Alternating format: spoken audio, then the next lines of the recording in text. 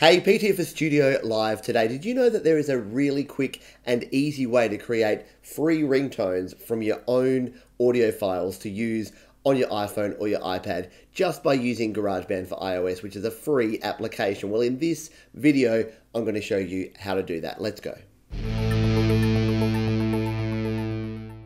Okay, so this is going to be very quick and very easy. Here we are in GarageBand on the iPhone, and you can do the same on the iPad. Now, if you don't have GarageBand iOS installed, just go to App Store, search for GarageBand, download, and you will be installed. And the first screen you will see when you install is this screen here, and all we need to do is hit on Create Document. And here we are, we're creating a new song, but all we want to do here is go over to our audio recorder. So by just sliding our screen to the right and tap on the big microphone icon, and this will take us into a brand new track. Now from here, we just want to tap on the tracks icon, which is the third from the left on the top here, and that will take us into our tracks view where we can start importing our audio files. And before we do import our audio files, we need to tap on the little plus icon here in the top right, because if we don't have this section set to automatic, it will only import 8 bars, or the first section of our audio file. So we're going to tap where it says 8 bars,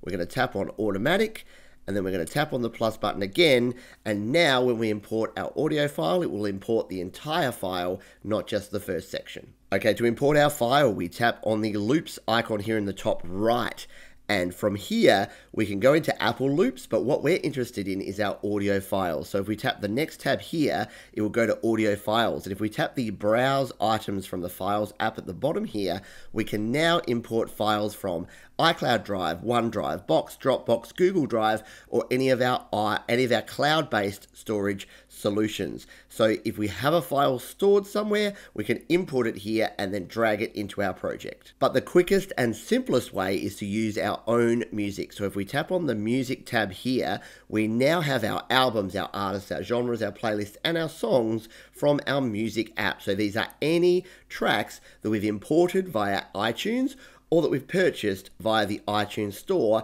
that are here on this device. Now for me, I have some playlists here, so I'm going to tap on playlist and I'm going to go into my local music playlist. I'm going to choose one of my own songs here, so let's grab this song. This is my song called College. I'm going to tap and hold, and then all I need to do is drag this onto this first track and then release my finger, and it will import that song ready to create our ringtone. And here is our song imported into GarageBand. Now what I want to do is create a ringtone from this song. So to do that, I need to go out of here. We're going to tap in the top left here, and we're going to go to My Songs, and this will take us out of the GarageBand track and back into our main menu here. Now what I like to do is just tap here, which is right on the name, delete that. So let's name this one College and Ringtone, and hit done.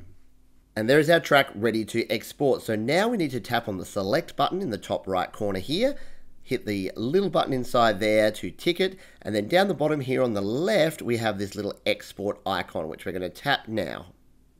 And now we can export this track as a song, a ringtone, or a project. We're going to hit the middle option here for a ringtone.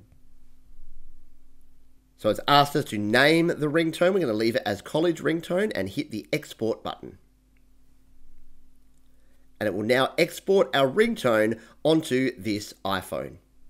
And there we go, our export was successful. I can now use this sound as by tapping on this button here, and now I can set it as my standard ringtone, my standard text tone, or I can assign it to a specific contact. Let's tap my standard ringtone.